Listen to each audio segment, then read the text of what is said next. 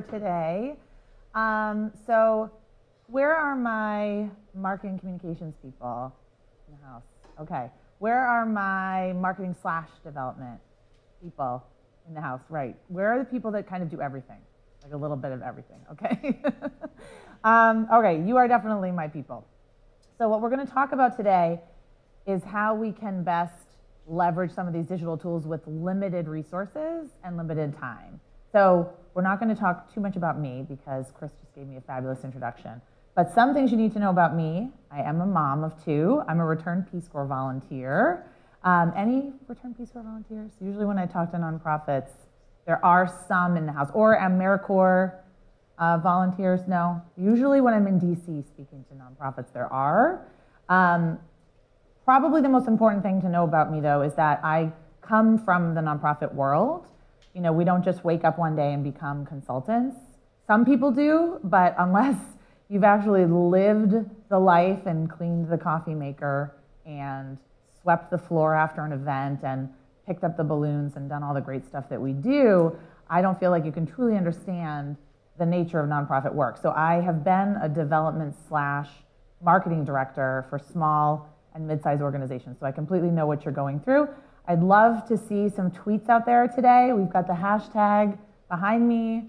I'm at Julia C. Social. I'd love to see some social engagement today if you think of anything that you want to share out to the world. I also have a workbook on digital storytelling. I have my official book here with me. I have about 10 copies if you want to come and see me afterwards. But if you want a free copy of the workbook around digital storytelling, make sure you text workbook to 345. Okay, so the title of the talk is Website versus Social Media. And when I was thinking about how to frame this topic, I thought it's really a battle for scarce resources. So nonprofits are constantly trying to figure out that silver bullet that's going to get them visibility. Like, who here feels like they are the best kept secret in their region or in their town? No one feels that way. Okay, that's what I feel. That's what I get a lot from my clients. They feel like if only more people heard about us, if only we had more visibility, if only we had more exposure, if only we could get on Ellen, right? If only we could get some famous person to tweet about us, then all of our woes would go away. So where do we put our digital eggs? Do we put them mostly in the website basket? Do we put them in the blog basket? Do we put them in the social media basket? So today I'm here to tell you, you have to do it all. So I'm not here to sugarcoat anything, and I'm not here to tell you there's a silver bullet where you can just sort of tweet once a month and you're going to immediately get huge results and you're going to run one Facebook fundraiser and raise millions of dollars. That's not going to happen. So I'm going to talk about some of the benefits and strengths and weaknesses of websites, and then some of the benefits, strengths, and weaknesses of social media, and also some of the ways that you can really leverage both of these tools to accomplish your missions, to share the great work that you're doing, and to build a community, because that's what it's about at the end of the day. So web engagement, I don't usually like to share statistics, but web engagement is growing. So what we've been seeing is that visitors are making donations when they go online, certainly not a huge percentage. Now, this could be increased, and I think it's so low because a lot of websites are terrible. So I actually get into a lot of Twitter wars around online fundraising with a lot of the traditional fundraisers out there. If you follow me on Twitter, you probably have seen some of these Twitter wars. Like on Saturday, I'll be sitting on the couch and I'll just be like furiously, typing into my phone, and my husband says, are you getting in a Twitter war again? And I'm like, yeah, but it's not about politics, it's about fundraising. That's my like passion. So you have probably read studies that say online giving is, what is it now, 7%, 8% of total giving. Okay, great. So that's what fundraisers tend to tell me when they say, well, we shouldn't focus on our website, we shouldn't focus on social, it's only 7% of giving. And to me, I think that's kind of a red herring, because that number takes into account those billion-dollar bequests made to Harvard University. Obviously those kinds of donations are not being made on Facebook. So I think until we do a true evaluation of smaller dollar donors and smaller gifts, we can't really come up with an accurate number of how much has been raised online. Because like Chris said, it seems to me, since we're all tethered to our phones, that the number should be higher. I don't think it's because people don't want to give. I think it's because all of us are so terrible at making a good experience for people to give online. So I think it's on us. So we're going to talk about how you can optimize your website to make it a better experience.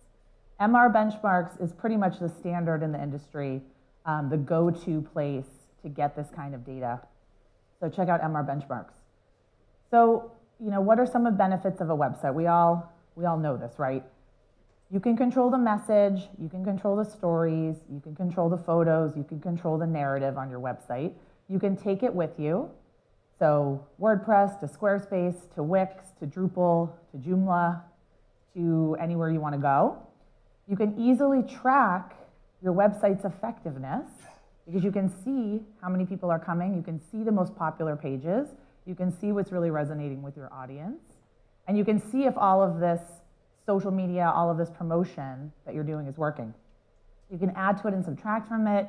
And then, of course, we can't not talk about Google, right? So this is why you need a website. I read an article by my friend Chris Strub. He writes for Forbes, and you should all read his column. He wrote that he'd read a recent report that more nonprofits have a Facebook page than have a website. And to me, that seems crazy because we'll talk about the strengths and weaknesses of social media. There are many of them, but a website is how you get found. So your website is your most important marketing and fundraising piece of collateral. Think about what we do when we hear about something. We Google it, or we ask Siri, we ask Google Home, we ask Alexa, and I'm going to talk about voice search as well. But having this presence online, that digital identity that Chris talked about, is absolutely vital. I don't feel like I need to convince anyone of that, but just to reiterate that important point. So what are some essential elements of a nonprofit website that is effective? Because you can't just throw up a website and expect everyone to come to the website. You can't just put information on your website and expect everyone to know what you want them to do when you get to your website. So just having that digital identity is not enough. We have to optimize it for our particular audience and our goals and our objectives. Every nonprofit website should answer 3 things. What is the problem that you're solving? What is your solution? And what is your impact? So I've done a lot of reading about persuasion. And the preeminent book on persuasion was actually written by Aristotle. And he wrote a book called The Art of Persuasion and Public Speaking. And he said the 3 things that you need to convince people and to bring them over to your side and to convince them about your idea are ethos, pathos, and logos. So ethos means your credibility and you're establishing credibility and trust. That's why Chris says great things about me, like I'm one of the 25 IT influencers. That's why we write books. That's why we check how many followers we have on Instagram and Twitter. That's ethos, that's credibility, establishing that you're a credible source of information. Logos tells me that there's a problem and there's something I need to be paying attention to. So yes, you solve the issue, you work on homelessness. Is that something I should care about? You can't assume that everyone understands the issue as much as you do and feels as passionately about it as you do. And then ethos, pathos, logos. Pathos is the emotional connection. That's where storytelling comes in. If you want people to take an action, you are never going to get them from A to Z without that emotional connection. And that's where impact comes in. So problem, solution, impact. And I'm going to show you some examples. Buildon.org, their website looks like this. I just took these screenshots a couple of weeks ago. Problem. Bonus points if you can get us all on the same page right off the bat. Education is a basic human right, right? Yes. If I'm looking at Buildon.org's website, I most likely agree with that statement. So what's the statement that you can make on your website that people will immediately say, yes, yes, I'm right, I'm here, I'm at the right place? Then the problem. What's the problem that you're solving? What's your solution? So this is all one page, because we know websites now, we scroll. It doesn't have to all be above the fold. Most websites are accessed via mobile devices, so it doesn't need to be mobile accessible. But what is the solution that you offer? So you have to talk about the problem first, because if you don't have me on board with the why, I'm not going to get on board with the how. I'm not going to care about the how. If I'm not invested in the why, I will never be invested in the how. So it's very important to establish the why first. Then you establish what you do, and then you share your impact. It's okay to share data. I know that I talk a lot about storytelling. I write a lot about storytelling. It's okay to share data that establishes this impact, but it's incredibly more impactful to share stories. So showing and not telling often works better, but Build On does a great job. This is Embrace. Each year, more than 1 million babies die on their birthday. So that kind of establishes right off the bat, is this something that you care about? Is this an issue that you think is a problem? And if you do, then you're immediately grabbed. Your attention is piqued. You want to learn more. And you say, this is a problem. How can I solve it? And then Embrace talks about their solution, their unique solution that they've come up with. And this is going to solve the problem that you care about. We have to understand that people do not give to our organizations, they give to solve a problem. So if your organization, if your whole website is focused on how great your organization is and how great all the things you do are, but it doesn't talk about the problem, then it's not going to convert people into donors, into supporters. Then, of course, storytelling.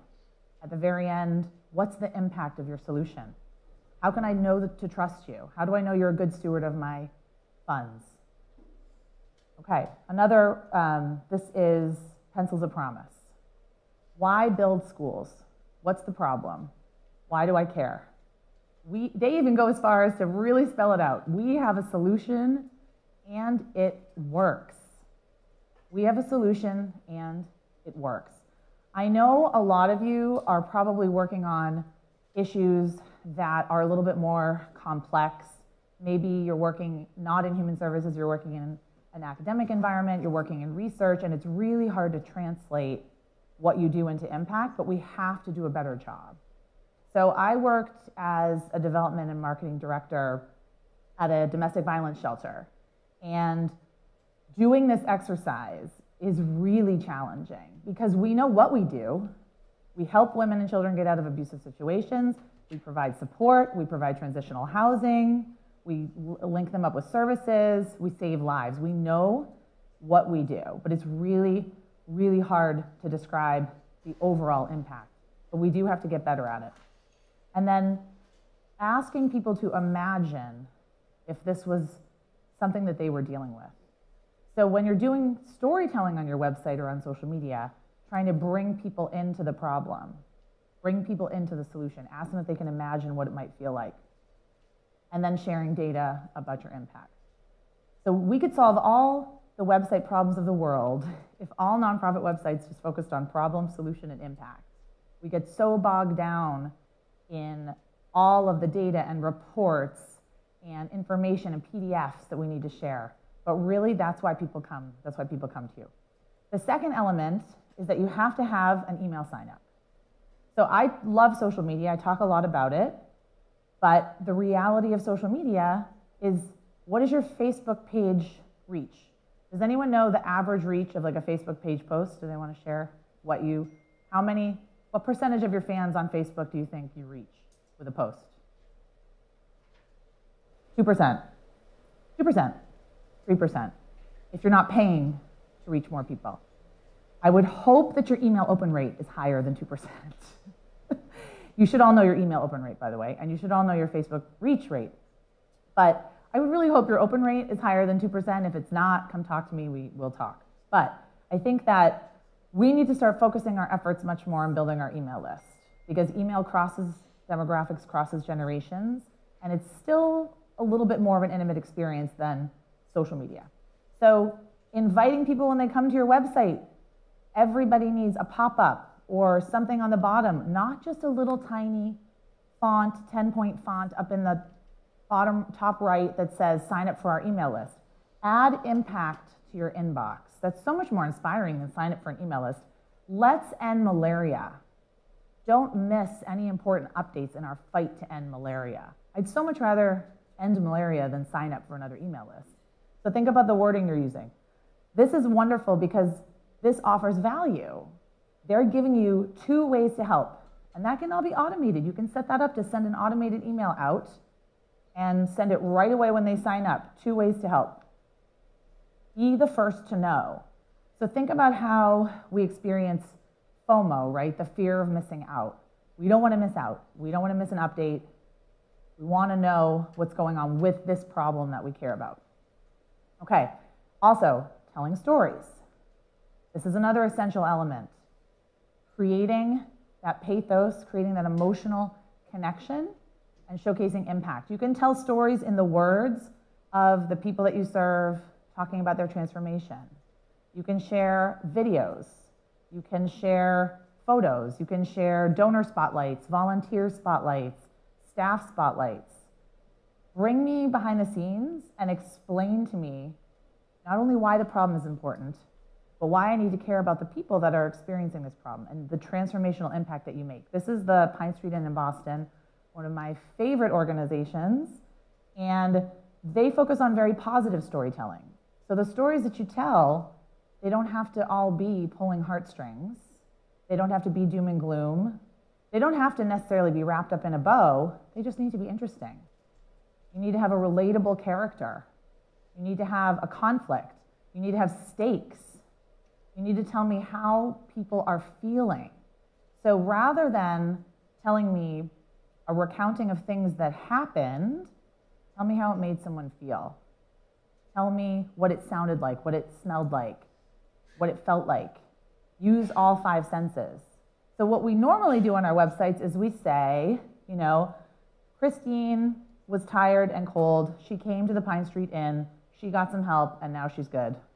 That's not a story. That's an essay. Where are the stakes? What's getting me interested? How did she feel? So think about reframing stories. I love this. I so love this meme. So we also need to think about our donation processes, right? So people come to me all the time and they say, no one's donating on our website. And I try to donate, and I have to go to the homepage, find the donate button, and then sometimes it doesn't even say donate, it says get involved. Then I have to go to get involved, click down like a long line of links, and then click the donate button, and then the donate button sends me to this form where I have to fill out basically my entire life and like provide a tax return and like a birth certificate to make a donation, and then you've already completely lost me. So think about how you can make it more of a seamless experience. People are used to seamless experiences, right? Think about Amazon. I get frustrated if Amazon doesn't know immediately what I want. I get annoyed. I'm like, God, I shopped so much on Amazon. I need to just like type in a couple of keywords. You need to tell me what I want. We are used to seamless experiences, seamless checkout experiences, and nonprofits need to do a better job. We need to do a better job at being where our donors are and giving them every opportunity to donate, whether that's Venmo, whether that's PayPal, whether that's Facebook. We'll talk a little bit about Facebook. Whether that is text to give. We need to reach our donors where they are. And this is why I think online giving is so low, because we don't really offer it. We don't promote it. We don't have a great experience with it.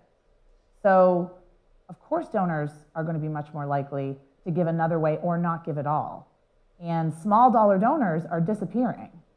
The latest fundraising effectiveness project found that donations and donors that give under $250 are down 7% this year. Smaller dollar donors are leaving, the bread and butter donors that we count on. And of course, the benefit of a website is being found. It's being found. So sure, if you have a LinkedIn page, you have a Facebook page and Twitter, if I Google you, I can find those pages. But then what's going to happen is I'll go to Facebook, maybe I'll like your page, but then I'll immediately get distracted with 75 notifications and other things. Your website is you're really able to control the narrative and control people's attention on your website. And of course, voice search, you can make a donation via Google Assistant. You can say to Alexa, and I don't want to do it because of people that are live streaming. Have you ever listened to a podcast and someone says, okay, Alexa, and then your house freaks out because all the Alexas, I have Google Home personally, but when you ask Alexa or Google Home, or I don't know if it works for Siri, I'm assuming it does. I don't know if anyone has Cortana. That's the Microsoft one. I don't think anyone has that. So you can ask, donate to charity. And if you have Google Pay set up, you can automatically make a donation right there. If you don't have a website, this is not going to be able to happen for you. And these are the trends that we as marketers and fundraisers need to be paying attention to. We need to have our fingers on the pulse of this. We need to know what our donors are doing. This is how we're finding out news. This is how we're finding things out. One way to do this is to make sure you claim your business listing on Google. It's totally free. If you have an office, if you have a brick and mortar, of course, like when I worked at the domestic violence shelter, we weren't able to do this. We didn't want to reveal our location. But for those of you that can, this is incredibly important. This is how you're going to be found. Google is now pretty much removing URLs from search, and they're just going to start doing these little previews. And if you don't have all of your information optimized in Google, you're going to be less likely to be found when people are searching for you. And year-end's coming up, Giving Tuesday's coming up. Make sure that you're optimized for voice search and for SEO, which is a whole other conversation and a perfect science that I'm not an expert in SEO. All I know is there are tiny little tweaks and things that you can do to make your website be found. Your website should function like an employee. You need a job description, you need performance benchmarks, and you need regular evaluations. Don't spend $10,000 on a website if you don't know what you want it to do. Then evaluate it every 3 months. Is it meeting our expectations? Are we getting online donations? Are we getting membership inquiries? Are we getting volunteer inquiries? Are we getting email signups? What is it that we want people to do when we go to the website? What is the one thing, the two things? And then evaluate it every 3 months and take a look at how it's performing and make some tweaks. So your website, think of how much time and money you invest in it, should be treated like an employee. Okay, so that's it for websites. We're going to talk now about social media. So I don't think the two are mutually exclusive. I see the digital world as a big ecosystem. Of course, we have everything in our pocket, like Chris was saying, our phones. Not only have our phones transformed the way that humans behave, social media platforms are a revolution in communication on par with the printing press. Think about how social media has completely changed the way humans interact, the way that we discover information, the way that we identify ourselves, the way that we express our worldviews, express what we stand for, express our values, the way that we connect with people, the way that we talk to people. I mean, I just think last night, I was thinking, oh, I've really been offline, I've been traveling, I've been so busy, I haven't been answering my phone and my text messages. I'm just gonna go on Facebook, look up a bunch of my friends and just like their posts and comment so they know I'm alive, so they know I'm thinking about them, so they know that, you know, they're important to me, and even though I can't always be fully responsive, that I am thinking of them. So it's just a complete revolution. It's not a to-do item. It's not a shiny new tool. I hate the term shiny new tool. We need to stop using that. It just is like code for something we don't understand, right? And I can't stand the term shiny new tool. So we need to all stop using that. This is a revolution in communication. It's not a shiny new tool. And people are not leaving social media in droves.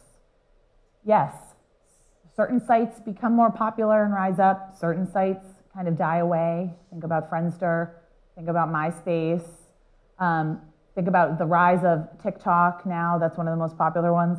But the majority of people that are online do have at least one social media account. YouTube in America is the most popular with Facebook. This is the Pew Research Center. If you want to find fantastic demographic data across, usually it's just in the United States, they do some international studies around each platform, around each particular generation, and around behavior. So definitely behavior has changed. We're spending less time, and by less time I mean like 1 minute a day less as opposed to last year. We are spending less time on it. We're being a little bit more focused when we go on it. And the only platform that's really growing in leaps and bounds is Instagram. Everything else is sort of plateaued. That doesn't mean people are not on it, and that doesn't mean people are not using it. It just means we occasionally need to pay attention. We can't get too comfortable. We can't say, oh, we have a Facebook page, we're good.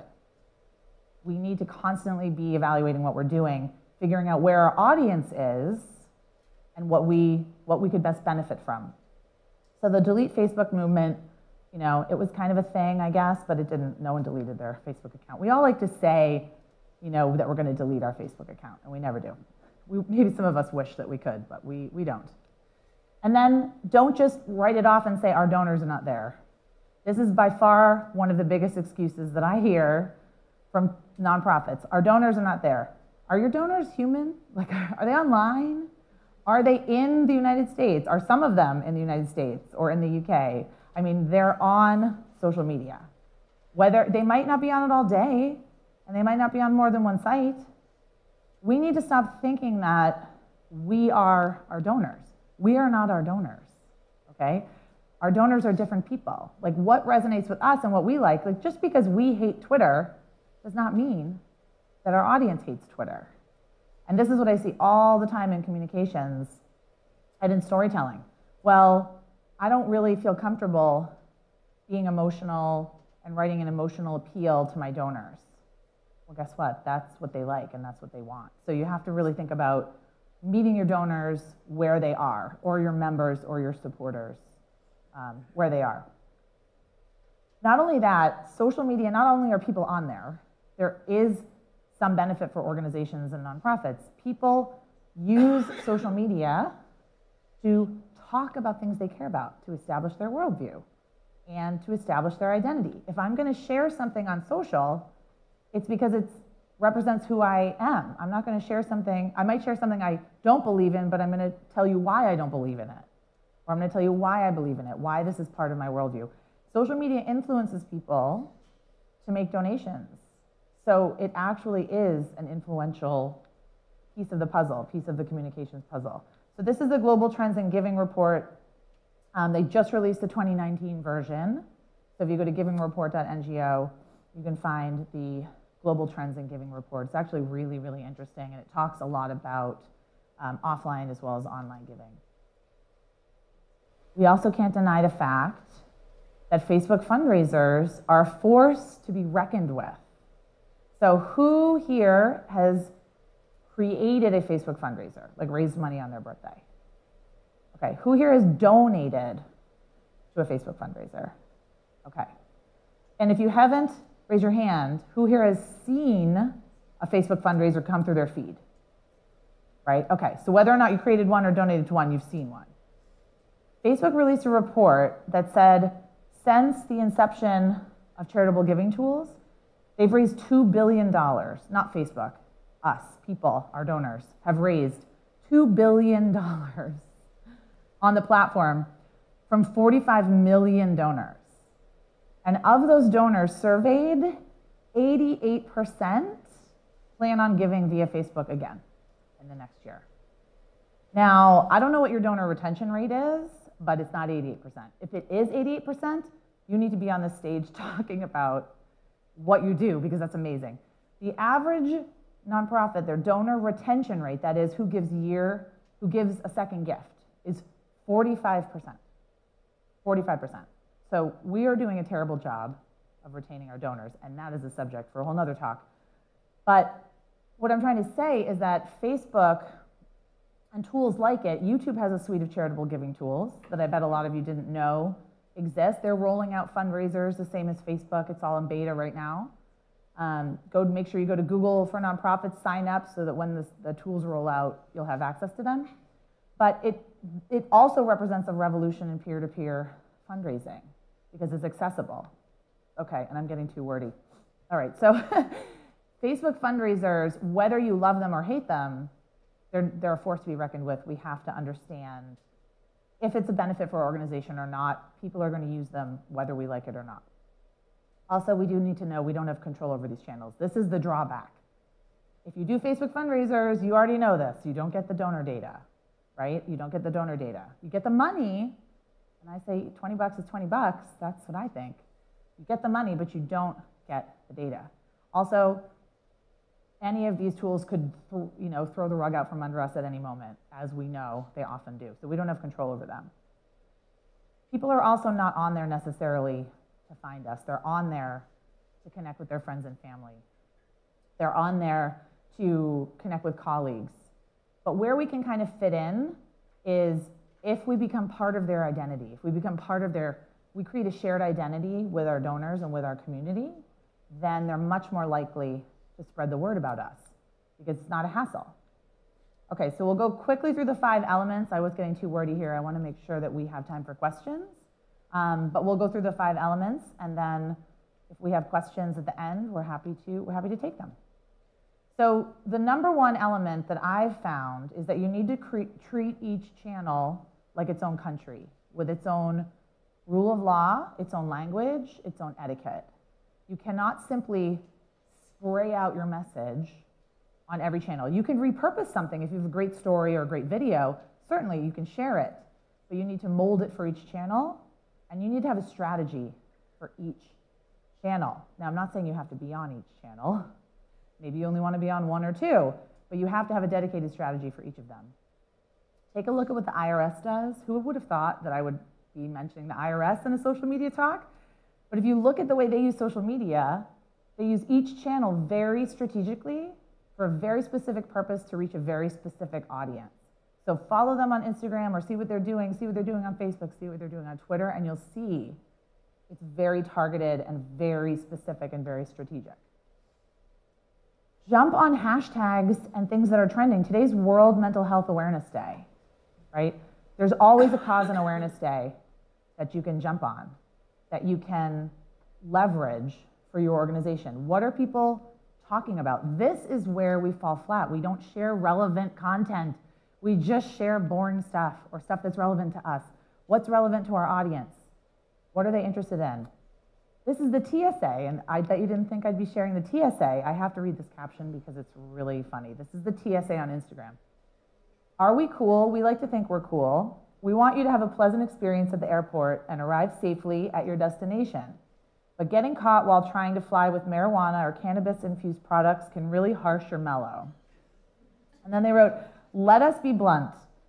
TSA officers do not search for marijuana or other illegal drugs. So they have a clear voice, and they're a little bit cheeky. And they know that they deal with boring, dry material.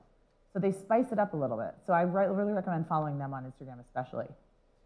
Think about what people are searching for and what your most frequently asked questions are. This campaign is an organization that constantly received questions from parents that said, I've just been told by my doctor I'm going to have a baby with Down syndrome. What is it like? That was their most frequently asked question. So they created a series of videos based on that. So they could not only be found in YouTube, but so that they could address this when their donors, their members, their supporters came to them and asked this question. Sharing information that's actually helpful and useful and shareable, like the Humane Society. What's going on right now as dangerous weather sweeps across the country? Think about what people are talking about. Think about what's timely and relevant.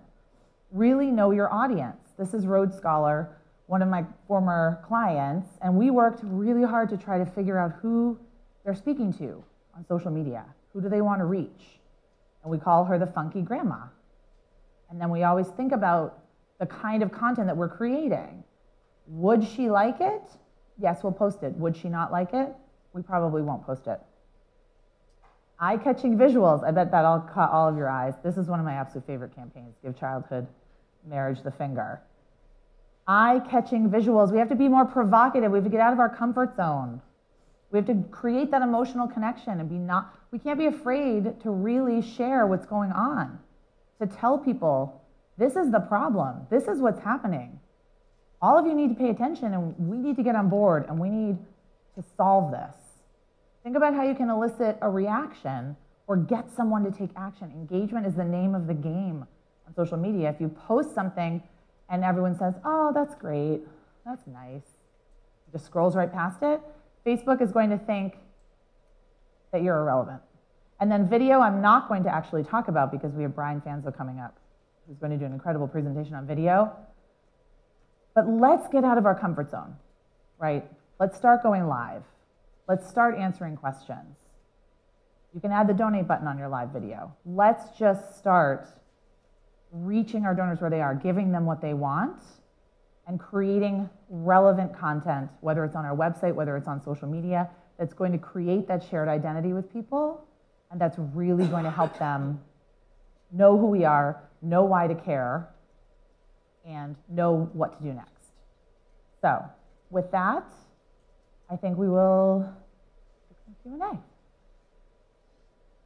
Thank you so much. Thank you. Thank you. Okay. Oh, we're going to sit down? Take a seat. So we've got 10 minutes for Q&A, and this is an open, inclusive discussion, so we're really wanting to stimulate any questions that you have relating to this presentation, but also in the broader context of websites and social media and engaging fans. Yes. Microphone. Just for our live viewers. Okay.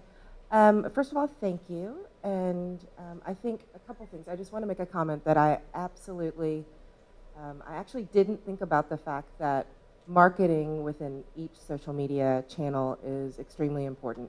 I'm thinking about starting a nonprofit and a small nonprofit, and it's based on feeding underserved children in the public school system. And so I can imagine having to really target different communities, and so it's actually very enlightening. So thank you. But oh no. But my question to you is, where can we find resources to connect with the audiences when it comes to like Mental Health Day, right? Because you were talking about the connection, right? Because it can't just be about us. Yes. So how do we do that? Well, I would talk to your board. Do you have a board? Not yet. I mean, literally, Okay. I'm just thinking about that. But I'm thinking about other people. Maybe a group of people that you know, even if it's your friends and family, that care about the same things that you care about this issue, and write down like 10 different things that they care about involved with the issue. And then I would use Twitter. I would use YouTube, because they're both search engines. Really, that's how people use them, based around keywords. There's also a list, if you Google cause and awareness days. I know nonprofit Tech for Good, which is NP Tech for Good, I believe.com, but you could just Google it, right? We just Google everything. Ask Siri about it. They publish cause and awareness days. And then just look on Twitter. You'll see. It's World Pizza Day. I think yesterday was Pizza and Beer Day. You know, it's Emoji Day. It's this day. It's that day. And think about, you don't have to jump on everything, but think about what your audience is searching on and what's relevant to them. So in some cases, you may be your audience. You know, you might be the avatar that you're trying to reach. But in other cases, talk to the people that you're trying to reach and find out what they're searching on and what they're interested in. That's great. Thank you. I have one more question, and my voice is very loud. Okay. So where can we find a database of just nonprofits? Like just nonprofits? I don't know. No, I mean, I would check GuideStar, which is got Candid now. But there isn't anywhere that anyone can... Idealist. But I don't know if the government has a database of 501c3s. But the problem is that there's so many organizations that are, you know, 501c4s, 501c3s. But I would, I would check Idealist and GuideStar to start. Hi, thank you for your presentation. Do you have an example of someone that used storytelling and had an impact that actually, you talked about how you can do it, but are there any examples of someone or an organization that actually did it and improved their donation situation. Now, I promise you I'm not trying to sell you my book, but my book is filled. That's like the entire book is examples of organizations either that I've worked with or that I've seen that do One effective example, storytelling. for example, would Well, be, a lot of the examples on the slides, like the Pine Street Inn, Rosie's Place, Feeding America, if you're thinking about, I'm just thinking of the topic of feeding children throughout the school year when they don't have access to free lunch and free breakfast. Buildon.org. Another great example is the Malala Fund. They do fantastic storytelling and raise a ton of money on Instagram in particular, and on Facebook. So I'm happy to give you a list. yeah. So let's use the Yeah. feed. I like talking about food. Sure. So what was the strategy, and what was it that made them impactful? The stories. The stories had all of those elements. They talked about the problem, they talked about the solution, and they talked about the impact. So for Malala, she used to be the face of the organization. Now she talks to a lot of girls that have gone and gotten an education, and just interviewing them and talking to them about what their life was like before, what's their life like now, what are their hopes and dreams for the future. So when I talk about storytelling, it doesn't necessarily have to be like the hero's journey that we're so used to, you know, Luke Skywalker or Katniss in the Hunger Games, or, you know, Frodo or something. It doesn't have to be like the monomyth, like this happened, this happened, this happened. It can really just be an anecdote. And, you know, especially on social media, I think that really works. Just a little bit about how they felt before, how they feel now, and where are they going, what's their vision for the future. But it depends on the organization, but it can really just be like a little anecdote. And there's two ways to do it. So one, if you're really using it to fundraise, then you do have to hold the heartstrings a little bit and get me to really, really be invested in care. But if you're trying to just build community, you're thanking your donors, you're, you know, raising awareness, you're staying top of mind, that's when you can really use those little anecdotes, those kind of in the moment, behind the scenes anecdotes. Does it help?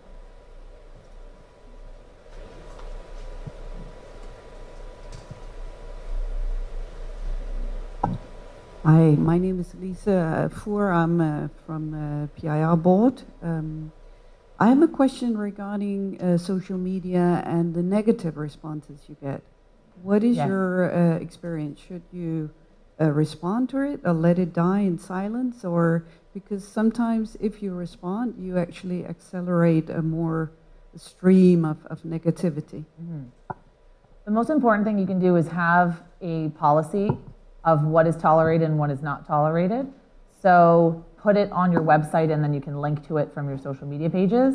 And as long as you're not arbitrary, as long as you say, this harassment is not tolerated, bigotry, obscenity, racism, misogyny, whatever it is, I have some sample policies I can email you. As long as you're not arbitrary about what is accepted, then you can delete them if they're violating your clearly stated policy. If they're expressing an opinion that you don't like and they're not violating your policy, then you do have to engage with them, but you can try to take them offline. So I worked for a mayor of a local city where I lived, and he was terrified of social media because of this because he was thinking it's just going to be all people complaining about the city and the traffic. What I found is people just want to be heard, and often if you say, that's really frustrating, or I'm really sorry that happened, can you email me over here? And you just take it offline. And then, of course, if they continue to go and they're violating your policies, you can say, I'm really sorry you violated my policy. We have that's crossed a line and we have to delete you. But the thing with social media is that these conversations are going to happen whether or not you're involved. So I like for us to be involved and help to control the narrative and help control the information and give people the correct information if they have misinformation. But yeah, if someone's being just a troll, then as long as you have a policy around that, you can delete them. Any final questions? We got room for one more.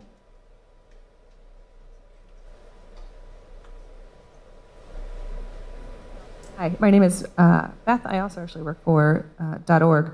And I think that this was incredibly helpful and really insightful. I think will be helpful for a lot of smaller nonprofits. To that, you talk a lot about meeting your audience where they live and identifying that person that you're talking about, the funky grandma or whomever that may be.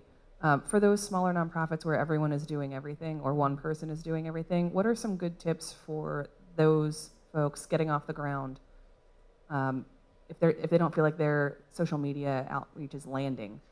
What can they do to tweak it, to figure out who their audience is?